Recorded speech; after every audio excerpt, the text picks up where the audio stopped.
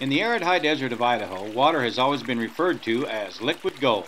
On the Boise River system that feeds the lush green Treasure Valley of Idaho, a water war is unfolding between water rights holders and the state agency that manages the precious resource.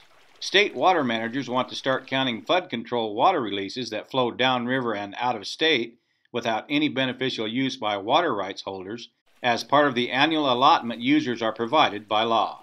Legislators representing those users came to the State House last week to demand a halt to what they call an unjustified and unprovoked attempt by the state of Idaho to alter the system of Boise River water rights. Legislator Tom Daly called on the Idaho Department of Water Resources to stand down. This is an important event that we're having here, trying to accomplish basically two things.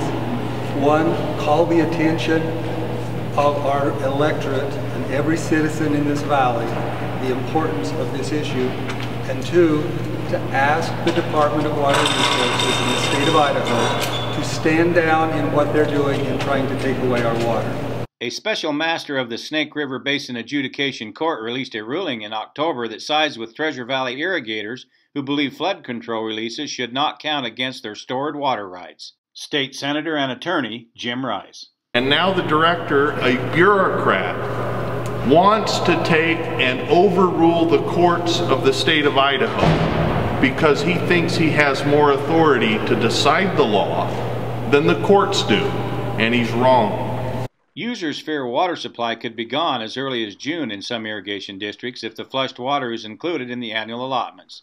And dairy farmer Lou McGurdio says that's not good for the entire valley. The amount of money that ag puts into the state coffers is huge, let alone all the golf courses, all your lawns, all the housing developments that would run out of water. So it's monumental losing that water. The issue now appears to be headed to both the courts and the legislative process for resolution. With the Idaho Farm Bureau, the voice of Idaho agriculture, I'm Steve Ritter.